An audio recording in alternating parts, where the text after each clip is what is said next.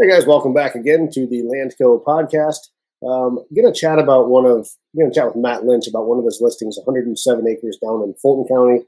So we're gonna do a property discussion on that listing. So again, LandCo podcast, property discussion on the Fulton County 107. So let me bring in Matt, and Matt and I just did a recording on the whitetail kind of activity report. So I'm gonna spit a few of these out tonight. So Matt, thanks for kind of hanging around to do a few of them tonight. Yeah, thanks, man. So this property is down in by Astoria ballpark. Yeah, just on the west side of it. Actually, it's the very southwest tip of Fulton County as it butts up to Schuyler County. Got it. So give us the rundown of just kind of like, we can get into the hunting and the fishing and all that stuff, but give us kind of a rundown of the layout of the property. Sure. The entrance of the property, you cross over the Sugar Creek, going into a big bottom. It's roughly 25 acres that was once enrolled in CRP, that they've kind of let the program expire, but it's still great bottom ground. Then you come up to some old building sites that, great location that overlooks one of the first two lakes on the property. And as you cruise through that, like I said, you totally are bordered by the Sugar Creek. You come up to another pond that's on there that's another, an acre at least. And the rest of the property is just really cool. It's a lot of big wide trails that we've cleared. It's some thick timber. There's a big cedar forest on the property that really makes it unique in a lot of different ways compared to some other places that I've seen. Cool. What do you want to dive into first? I've got some trail pictures that you gave me. I've got food plot pictures. What do you want to talk about first? Sure. I mean, we can start out with, the food plot pictures, first of all. Okay. When I took this listing on, it was really just a blank canvas. You drive into it. Like I said, there was 25 acres that was once in CRP. The owners, because of some family things that have happened, let the program expire. They've never re-enrolled it. So that front part, as you come into the property, is just a big flat bottom ground. Could easily be put into, it could be re-enrolled into CRP. It could be turned into standing corn, standing beans very easily. But what we did to make it more attractive for the deer hunting on the properties, we went in and made 3 separate food plots on different areas of the farm to kind of bring the deer in, see what we were working with on the property. So the one downside of the software is you can't see the pictures we're looking at, but I'm looking at, it looks like some sort of biologic field with a tree in the middle. Mm-hmm. Is that what that is? That is kind of the southeast tip of the property. Butts up kind of very close to a big ag field. Behind it, there's very thick bedding just north and northwest of there. That's, very close. It's within 100 yards of the big cedar forest that I told you. And that's several acres of just straight cedars throughout there. So, when it comes time, when it gets really windy out or the weather gets kind of, inclement, those deer hide out in there like crazy. There's tons of deer sign through there. Any movement that we've seen from the deer being out there, they're coming in and out of this cedar forest. So really cool setup.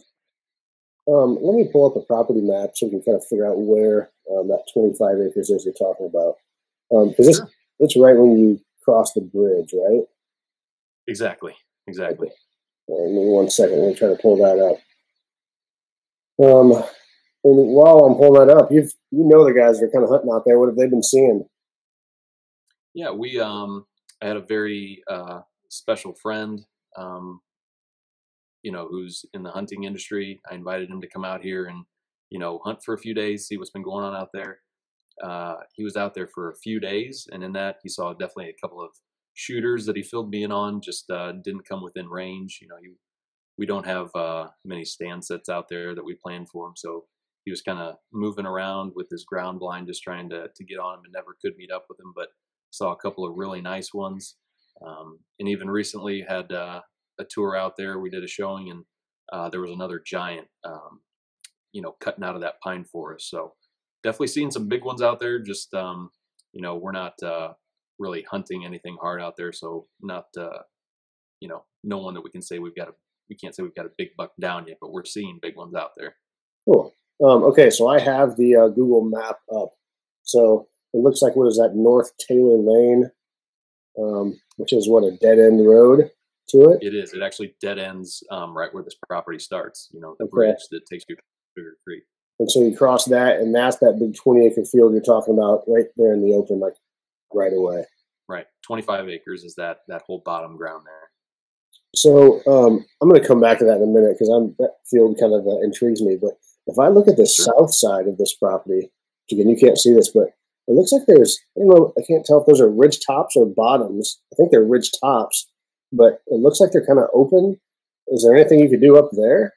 Yeah, so the owners have owned this place for a long time, and like I said, they recently had 25 acres in CRP. That was, a few years ago that they let that expire. But at one time, in the early years that they owned this, there was over 60 acres of ground that was tillable on this piece. So there's a lot of open areas just over the years that they've let kind of grow up, with just, it looks like thick overgrown pasture almost in some areas, but we've gone through and cleared some of those to make big wide trails, but it's really cool because you go from big thick, cedars or big thick timber to these kind of open areas where these deer are walking through to get from point A to point B. Well, that's cool. That'd give you some a lot of kind of opportunities to create bigger food plots too, if you wanted to. Absolutely. We, like I said, we put 3 in just in a few select areas that we chose, but I mean, you could easily just do a little bit more clearing and make, a couple more, or you could expand on the ones that we already have there to make some bigger plots. While I got this open, I'm going to zoom out because I know the area fairly well. We had a farm on the opposite side of the story for a long time that Peter hunted. This would be southwest of it, but I just zoomed out here, and man, just the terrain, this whole area. I'm probably 4 or 5 miles wide now, and it's all timber with little cove fields. I mean, the whole area looks good. Yeah, it's really incredible, and the one of the main things I like about it is, unlike some of these other properties that are all thick timber, some of those are real steep ridges. They're hard to navigate through. You can't walk around them too well. The entire property, I mean, you can walk down the big trails. If you do get in the timber, it's all very, gentle slopes. You can easily walk through the entire property and not feel like you're, having to climb uphill or struggle to get around anywhere. Yeah. And it looks like just to the east, there's just one giant ag field. That's kind of nice. Right. There's a big ag field to the east. There's some to the south, and some to kind of, I believe it's the southwest. Yep. Okay. Cool. Let me pull that out. I want to pull up a picture on that 25 acres because just from the pictures, it looks like there's so many options there. I pulled it up before. Yeah, I mean, so you could. There we go. So you could re-enroll that stuff. I mean, you'd have to do a little work to get rid of some of those cottonwoods and stuff, right? But yeah, and it's actually, if you get on the property, the work that would need to be done, it's really minimal. There's a few trees that have grown up in the middle of that need to be cut down, but since there's not been any manipulation to that or altering to that area, it should be pretty easy to re-enroll.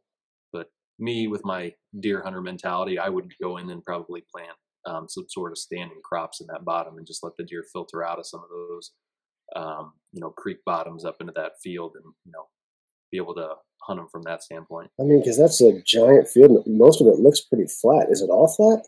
It's very flat. The entire thing is very flat. And you could just go in there and spray it. I mean, is it pretty? Is it just brome grass down there, short grass, or is it all? It's just, no, it's I mean, maybe 4 foot tall, just overgrown, weeds, grasses that have come in after the program expired. One good spraying and mowing and tilling up. I mean, to make that into tillable acreage to enroll it. Whatever you got to do. I mean, the maintenance on it would be very little. It looks like it's mowed in the picture that I'm looking at, but maybe not. It's hard to tell. What's that? It looks like it's mowed. Like it looks like it's someone. Yeah, it's like I said. It's probably, it's just all very flat. And like I said, it's about 3 to 4 foot tall grass through there, and we've cut a big trail through the middle of it to kind of get you through the middle of the property. But I mean, a good spray and a mow, and I mean, it's going to look like a big giant couple of football fields down there with how nice it is. Okay, that would be awesome to get 15 acres of beans down there. Oh, it'd be incredible. That would change everything. All that with the Sugar Creek right there, all that timber that runs along there. I mean, those deer cruise along those edges all the time. So I mean, you're just gonna have deer pouring into that field if that's what the owner decided to do. Cool. Let's talk about the lakes. So Yeah. we'll pull up a picture over here. The lake. There's what kind of a chain of lakes there. I'd say. There's two decent sized ponds, I would call them. I mean, they're each over an acre in size. Maybe one's closer to two.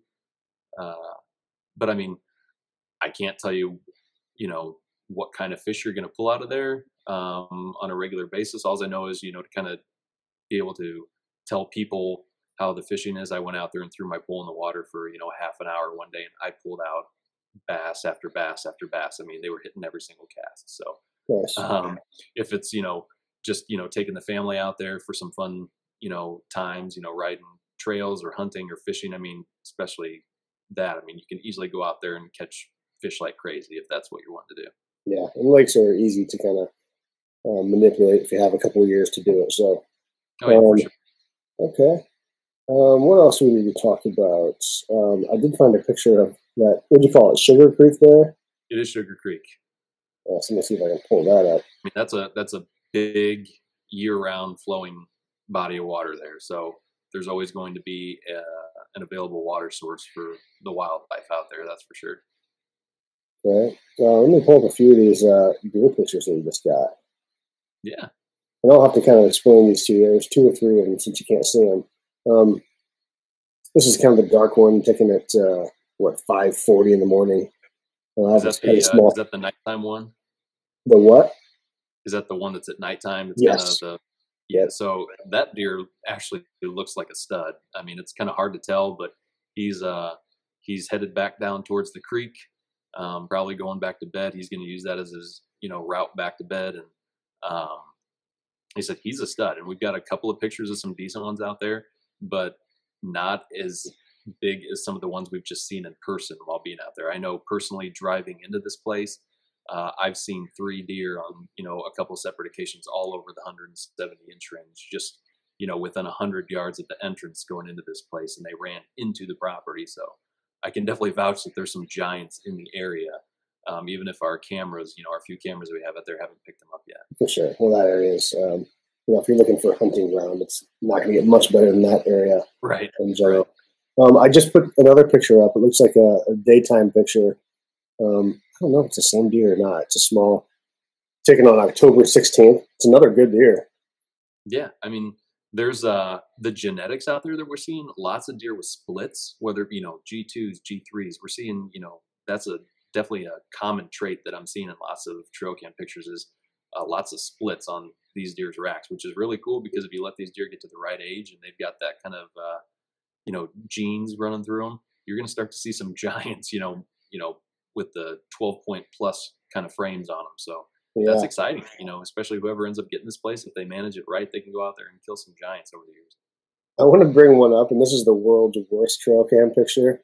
I didn't upload it, so I have to use my computer screen here, so give me a second.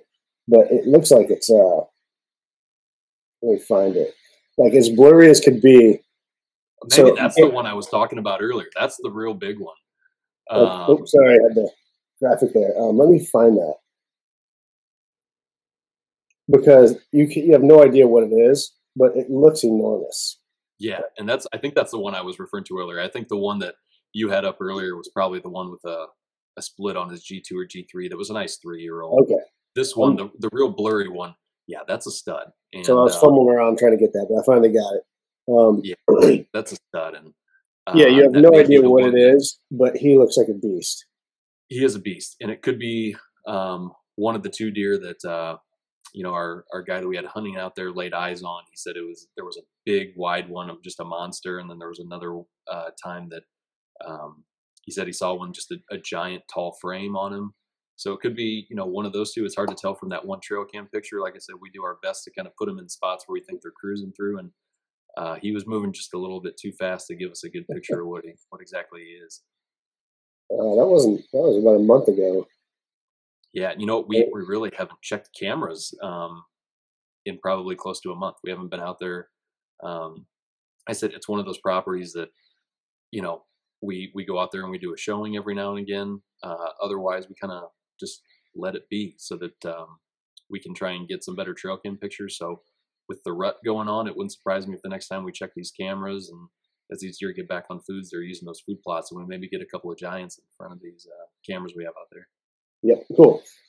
So last thing I want to talk about the entrance is I think it's cool. Some people have kind of seen it as problematic, but it's a private dead-end road to a bridge. Is that how it works? It is, and I mean, this is one of those bridges that I think, the entrance into this property years ago, this was a road that probably went through the property out to another main road. So I mean, this is a very sophisticated steel bridge that goes across this. I mean, it's huge. It has some age to it.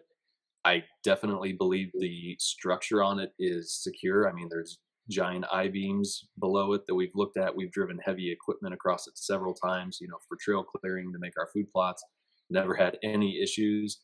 The only thing I can say is whoever gets this, I would replace the planks on it just so that you can have a secure, base to drive over. But as far as the framework goes, I don't think there's any issues. Like I said, we've driven over it dozens of times. Big, heavy, 12,000 plus pound equipment, never any issues. I don't think there's going to be any issues, but if I were buying it, I would just replace the planks on it, just so, you never feel like you have any issue. But yeah, for sure. It could definitely use a cosmetic makeup job. Oh yeah. It looks sure. a little rough at the time being, but that's pretty easy to fix. Oh, absolutely. And you know what? It's one of those places, if you're looking for a secluded place where you can go and kind of get away from things, maybe build a cabin, do some great fishing, deer hunting, I don't know of a better place, really. And it's a blank canvas to the point where you can do anything you want to it and make it your own. That's what's cool about it.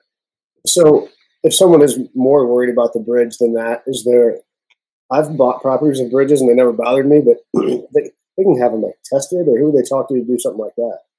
Yeah, very easy to, get a hold of an engineering company. A lot of those places have structural engineers in there that'll come out, they'll do an inspection on it just to see if it's, sound and sturdy enough. They can also do a load bearing test to see what, kind of weight it can handle. But like I said, I mean, we've taken heavy equipment, Bobcat over there, the biggest Bobcat they make with, timber cutting attachment on it, no issue. So, other than taking commercial farm equipment across it that may be a little bit heavier than that, I really don't think, you can get much bigger than that. So I don't really think there's going to be any issue for anybody that takes it on. Right. Which wouldn't be I don't think that would ever happen. I mean, even if you converted some of that stuff and wanted to plant food plots back there, it's not a property you're going to get a 16-row planter back there. I mean, you're talking utility tractor and stuff like that, right? Exactly. I mean, you can go in and, enroll some of that in tillable, but with, the size of it, you're not going to need the big commercial equipment. You can go in with, a decent sized planter or a drill, and go in and, plant something and you'd be just fine. Yeah, which is what we use on 90% of our stuff anyway. So, okay. Well, cool. Well, anything else that I missed on this one that we need to chat about?